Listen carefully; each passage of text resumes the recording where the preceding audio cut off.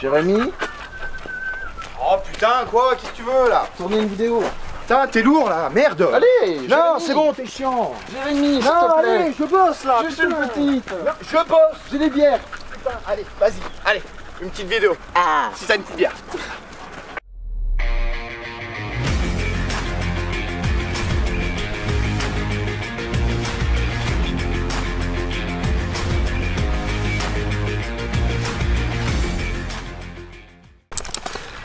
On se retrouve donc une deuxième fois avec toi. On avait déjà fait une première vidéo nourrissage serpent ensemble. Là aujourd'hui on est sur son terrain de travail. Donc tu es là en tant que professionnel pour les Canidés du Lyonnais. Est-ce que tu peux nous présenter un petit peu ta structure? Alors les Canidés du Lyonnais, c'est un regroupement d'éducateurs où on est en tout plusieurs éducateurs à travailler ensemble. On s'occupe de la plupart des choses en rapport avec le chien, c'est-à-dire tout ce qui est éducation, tout ce qui est dressage, éducation, sociabilisation. Resociabilisation pour des chiens qui ne sont pas sociables, voilà grosso modo. Donc là tu as beaucoup d'activités avec tout ça et puis aujourd'hui tu es sur une journée crèche. Est-ce que tu peux nous dire un petit peu qu'est-ce que c'est la crèche? Alors la crèche tout simplement c'est des journées où ils sont en communauté, où voilà, ils sont sur des groupes de 20-30 chiens, ils sont en communauté sur un terrain qui fait 1,5 hectare.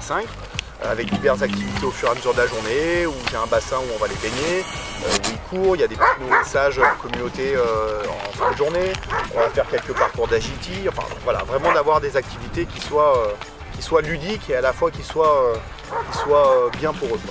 D'accord. Et bien pour eux, oui, en quoi est-ce que c'est important? Si moi je suis propriétaire de chien, pourquoi est-ce que je vais payer une journée de crèche pour mon chien? Qu'est-ce qui est important? Tout simplement pour que votre chien il soit en totale liberté avec d'autres chiens, pour pouvoir faire sa sociabilisation, pour qu'il ait les codes canins, donc les chiens entre eux ont leur propre langage, pour qu'ils communiquent bien entre eux, pour qu'ils apprennent bien les codes. Ça peut vous servir aussi si vous avez une grosse journée de travail par exemple.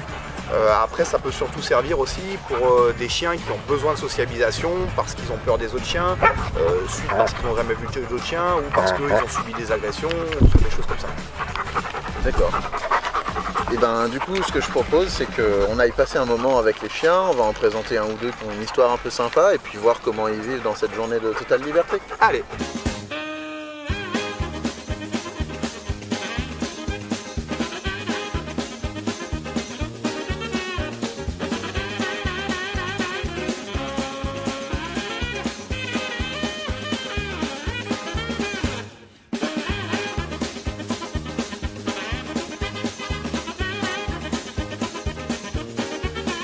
Donc là on est avec Lexi qui est une chienne absolument adorable. C'est ta chienne de travail mais qui a eu un passif un petit peu difficile. Est-ce que tu peux nous raconter? Alors on va pas dire qu'elle a eu un passé plus difficile que certains autres chiens, on va dire que c'est surtout une chienne qui a eu un très gros manque d'enrichissement jeune, ce qui a amené à développer des gros problèmes d'agressivité chien, d'agressivité humain, d'agressivité voiture, d'agressivité vélo, etc. etc. D'où l'importance de bien faire attention aux races de chiens qu'on adopte, de bien faire attention aux besoins que le chien a. Ce qui est très important, ça évitera beaucoup de problèmes. Si on veut faire un point de vue pédagogie, faut beaucoup insister avec les gens de l'importance de choisir une race de chien pour ses besoins à eux.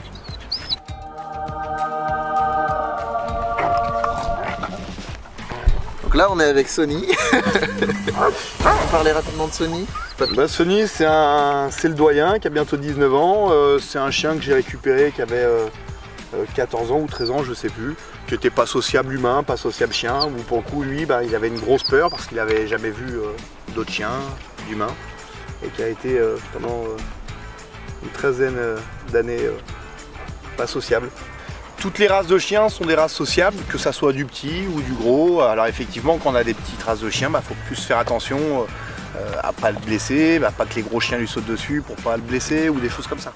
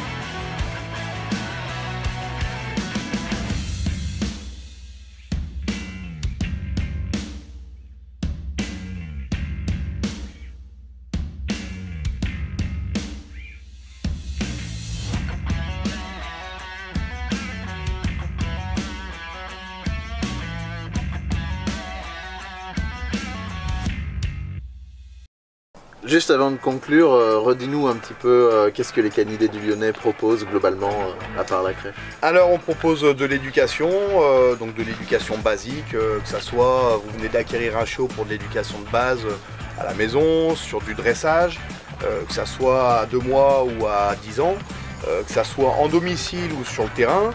De la rééducation, ce qu'on appelle la rééducation, ça aide beaucoup des problèmes de comportement, sur des problèmes d'agressivité, sur des choses comme ça.